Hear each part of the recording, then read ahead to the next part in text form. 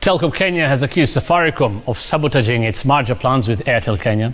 Telkom now wants the regulator, Communications Authority, to intervene and prevent what they termed as monopolistic tendencies.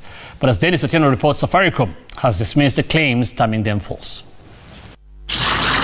The control of Kenya's vibrant telecommunications sector is once again heating up as Telkom fires the first salvo on market leader Safaricom. Telkom, which has announced intentions of partnering with Airtel Kenya in forming a combined entity, is now accusing Safaricom of allegedly blocking the planned merger. We have no quarrel with our colleagues at Safaricom. We are simply trying to restructure and improve our own businesses. It is unfortunate, however, that Safaricom now wants to delay this process that seeks to provide customers with credible options.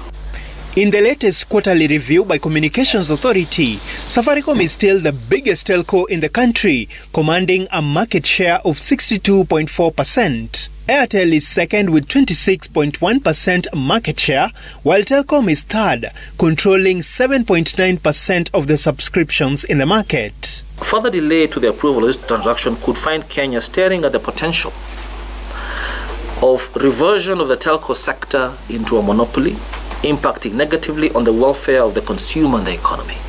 On its part, Safaricom has dismissed the claims of sabotage, saying it is in support of the proposed merger and that the Telkom boss has the wrong information. Telkom maintains its proposed merger with Airtel will give Safaricom a formidable competitor.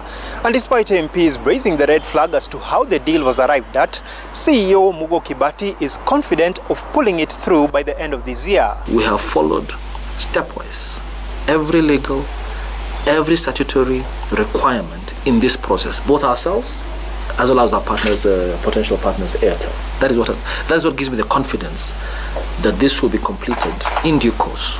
Denis Otieno, Citizen TV.